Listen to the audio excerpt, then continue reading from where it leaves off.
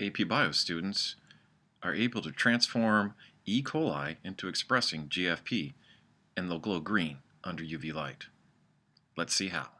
First, we have to prepare our plates for our bacteria, which involves putting them out, boiling the luria broth with agar, and then pouring it out. Then we add AMP and arabinose to pour our rest of our plates. Now that we have successfully poured our LB plates, our LB AMP plates, and our LB AMP arabinose plates, we're ready to move on and start the next day. Then the students pull out one colony from the E. coli starter plate and put it in their microcentrifuge tubes. We then have to add pGLO to it. Now our tubes have our pGLO and our bacteria, and we wait for the next step. Up to this point, we've kept our microcentrifuge tubes on ice. Lower temperature, lower molecular motion, less chance of our DNA or our enzymes degrading. But now that we've added pGLO, we have to get our plasmid into the bacteria. That's the next step, a heat shock.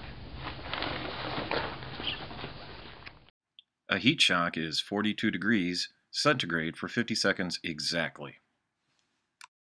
After heat shocking, we need to feed our bacteria, then pull them out and streak them on plates, and then put them into the incubator.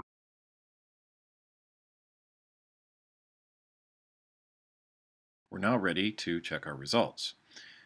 On the LB plate, we should see all kinds of growth because there's nothing on there except for food.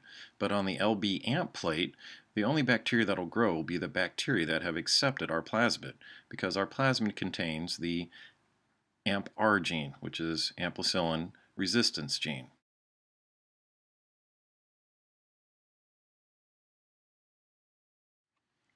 Now we're ready to examine the growth of our pGLO bacteria. We will see growth on the LB AMP plate because they've accepted the plasmid. We'll get a couple of colonies. And then we will get also colonies on the LB AMP ARA plate, but these will be the ones that express GFP because they're on arabinose, and arabinose was tied to the promoter of the GFP gene. They will glow under UV light.